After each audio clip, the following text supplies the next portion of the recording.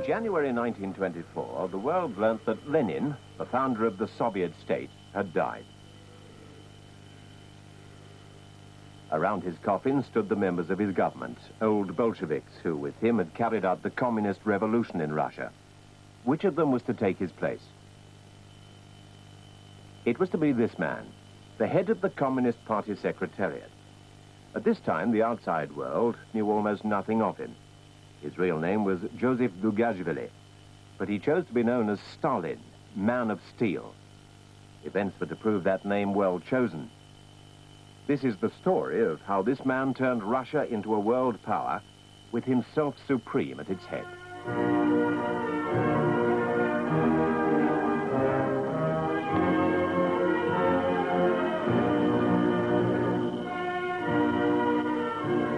Stalin was looked on as dull and secretive and had not played a very prominent part in the revolution. He realized that true power lay within the Communist Party organization. So when the post of party secretary was offered to him, after several others had turned it down because it seemed so dull, Stalin saw the chance it would give him to be at the center of affairs. He could also appoint like-minded party officials throughout the Soviet Union. Lenin had not favored Stalin as his successor. He's too rude, too arrogant, he said. Many thought the man to lead the state was Trotsky, the organizer of the November Revolution and creator of the Red Army. He'd shown his ruthlessness in 1921. The sailors at Kronstadt Naval Base had mutinied in protest against the Communist Party's harsh rule.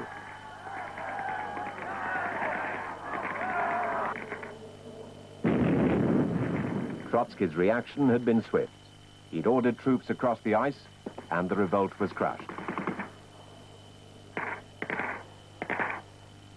In the Kremlin in Moscow, the disagreement between Stalin and Trotsky over the future of Soviet communism went on.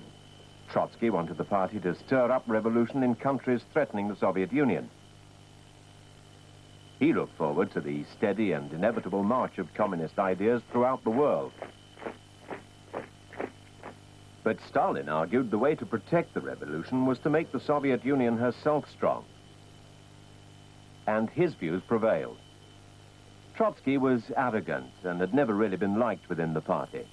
In 1926, he was dismissed from the Politburo, and 2 years later, he and his wife were sent into exile.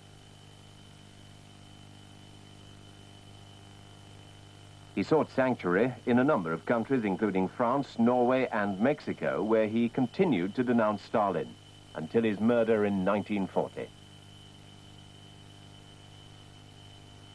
By 1929, Stalin had promoted people loyal to him in the Politburo and was virtual dictator.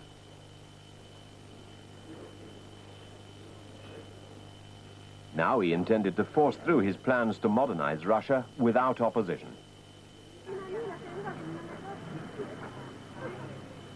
At this time, private trading and ownership of small businesses was still allowed under Lenin's new economic policy, which had been introduced back in 1921.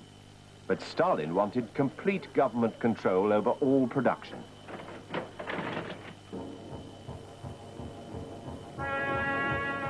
The answer was to be the 5-year plans, and Lenin's new economic policy was abandoned. In government offices, production targets over a 5-year period were laid down for every kind of product by an army of planners. Local committees then worked out ways of meeting these targets.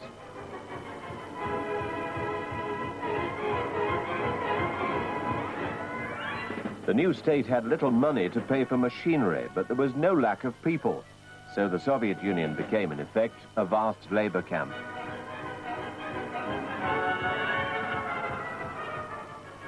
The idea was to change the industrial face of the Soviet Union in as short a time as possible.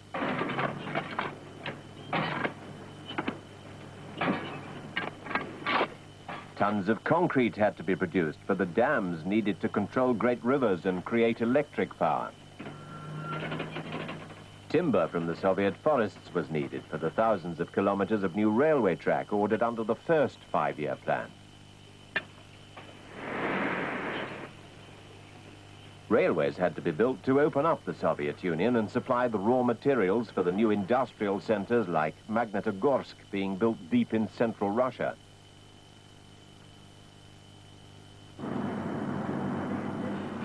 Many Russians, inspired by the vision of a new society, worked hard to meet production schedules.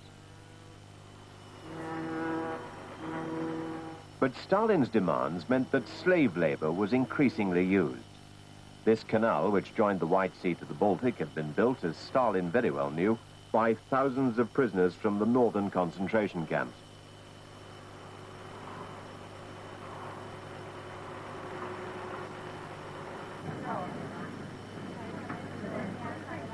The modern Soviet state being created by Stalin needed a healthy and educated workforce. There was no place for the illiterate. Workers and peasants who could read and write and count would be of more use to the new industrial society. While the parents were being taught to read and write, their children were being trained in the new and expanding schools, universities and polytechnics. Research in science and technology was closely allied to the needs of the 5-year plan. New hospitals and clinics were opened, more doctors trained, many of them women.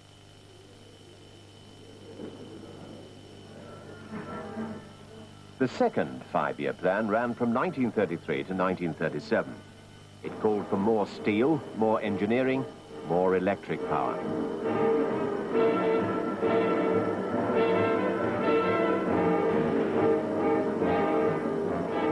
Within the Soviet Union, there was no shortage of work, but this was the very period when America and much of Europe, including our own country, was suffering the effects of depression and unemployment.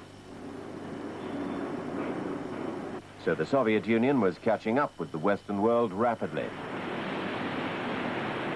But this was not enough for the Soviet Union's leaders. They demanded even more effort from the workers. This coal miner, Stakhanov, did the work of 16 men in one shift. Everyone was told to work like the hero Stakhanov. If you did, you were rewarded. But slackers were held up to ridicule and punished. But there were failures, though they'd not, of course, be shown on official film like this.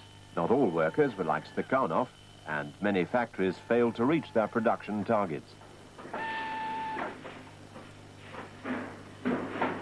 But in spite of this, Soviet industry kept going, and in the 1930s, the new factories began making some of the machinery needed for Stalin's other revolution, the revolution in farming.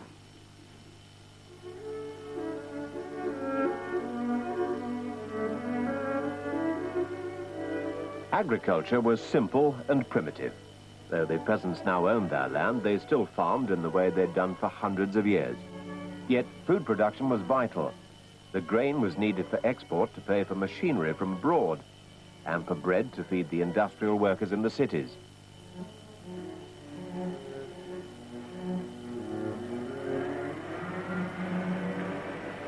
Peasants already had production targets. Often these were for much more than they could ever grow, and so officials came to inspect their crops and confiscated their harvest. More grain had to be produced. So a new system was introduced, collectivization. In 1929, communist leaders began forcing the peasants to join collective farms, where they'd have to share the work and make best use of the new machines that were coming. Now there was to be mass production in farming, just as in industry.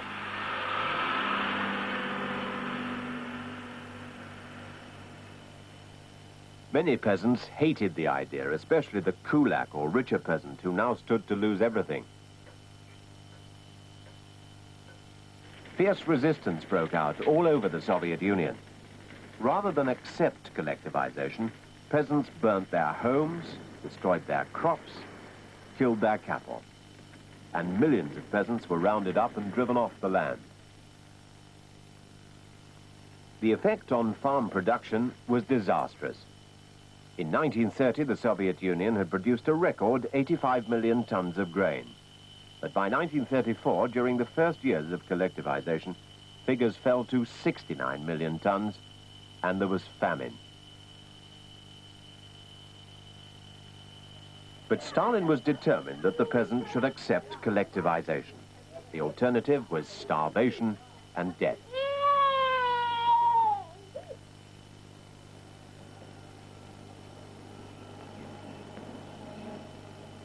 However, life in the towns and cities did improve for some. Official propaganda films were made to show workers how they could expect to live if they were loyal, hard-working citizens of the Soviet Union.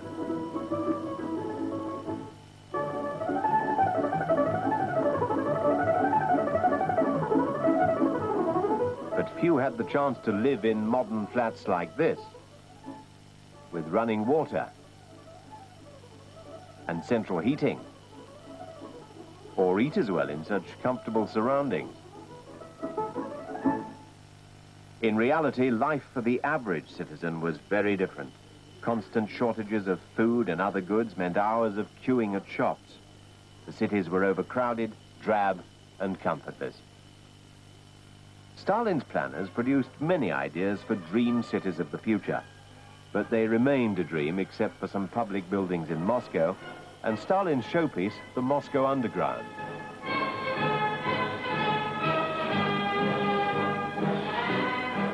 Each station was lavishly decorated in a different style. And for the first time, workers could use a fast and cheap service.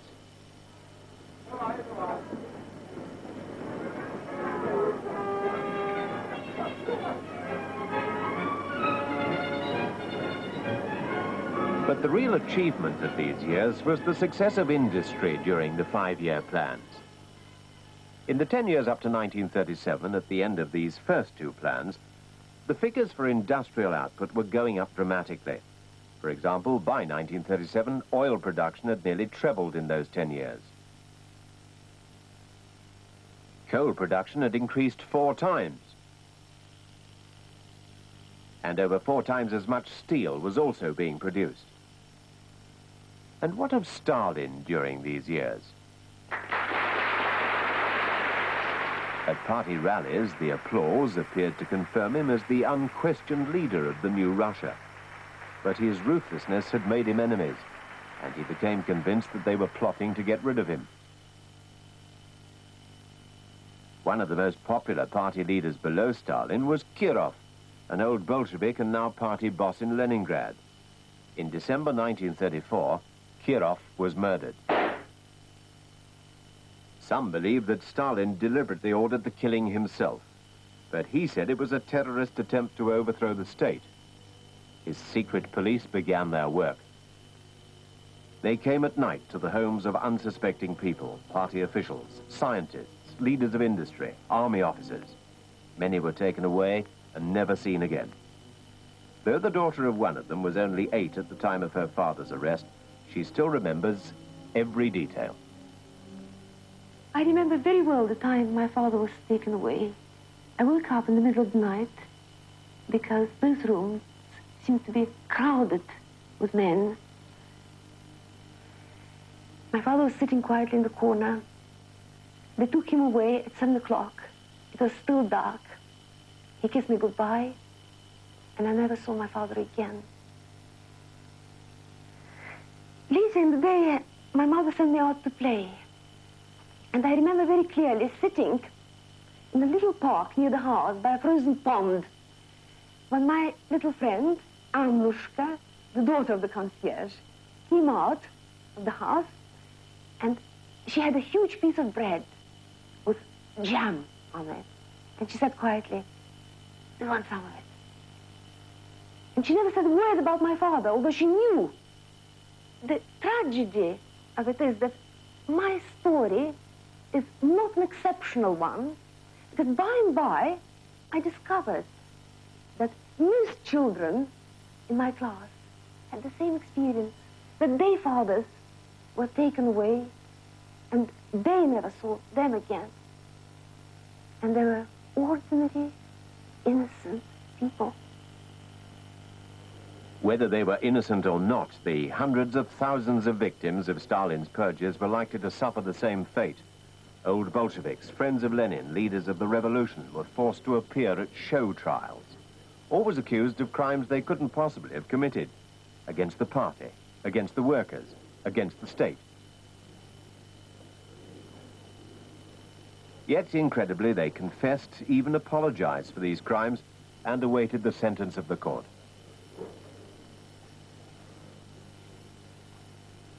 Punishment was inevitable, and details broadcast to the world by Moscow radio.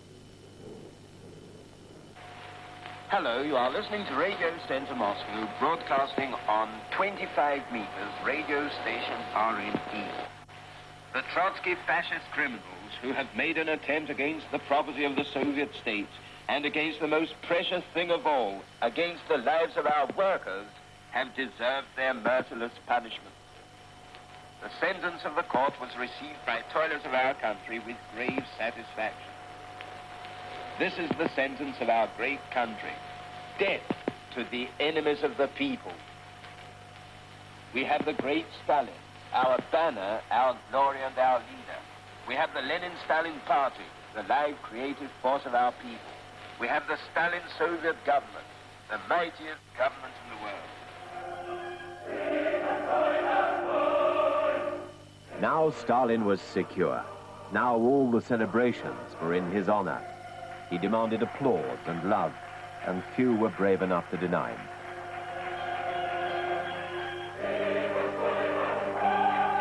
The cult of Stalin's personality had begun.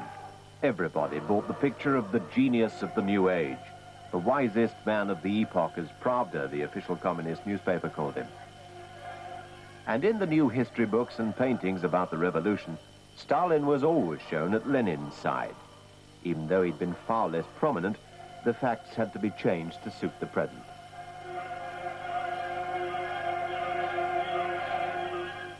Now he was always shown as the center of attraction.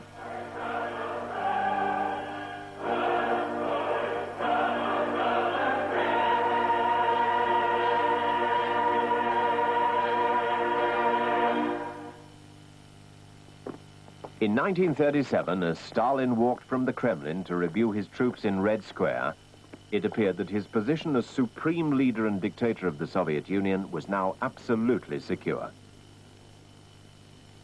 It seemed that the Red Army would now give him its undivided loyalty after the purging of nearly half its senior officers.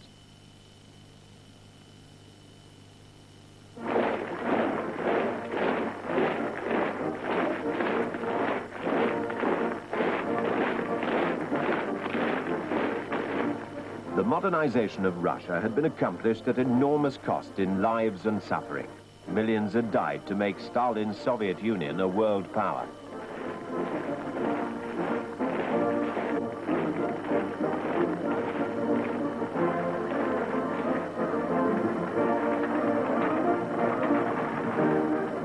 The achievements of Soviet industry during the five-year plans had included the mass production of arms and equipment for Europe's largest army.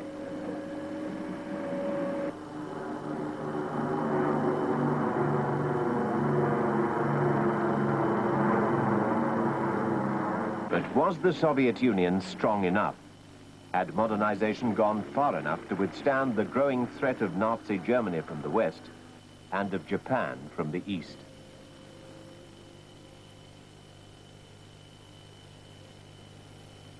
This series is available in 2 volumes from ABC Marketing. For details, ring 02 430 3999 during office hours.